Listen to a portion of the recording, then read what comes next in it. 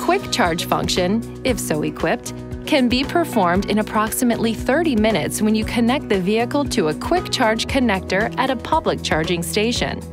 Quick charging cannot be performed if the reading on the lithium-ion battery temperature gauge is near the red zone.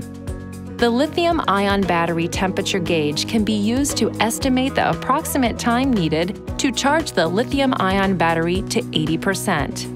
See your owner's manual for more information. To begin quick charging, ensure that the vehicle is in park. Apply the parking brake and place the power switch in the off position. Unlock the charge port and then open it by sliding your hand under the lid and raising it until it locks in place. Open the charge port cap from the charge port on the left. Align the charge connector groove with the groove on the charge port and insert it.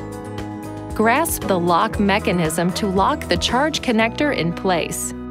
Then proceed following the directions on the quick charge equipment. The quick charge operation will stop automatically if the charging time has exceeded 60 minutes or the possible charge time set for the quick charger. It may take more time to charge the lithium-ion battery using the quick charger if the vehicle is parked in a cold location. When charging 30 kilowatt-hour battery models, the lithium-ion battery available charge and lithium-ion battery capacity readings shown on the quick charger unit may differ from those shown on the vehicle's display.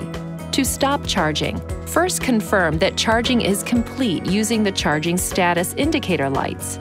Next, unlock the charge connector and remove it from the vehicle.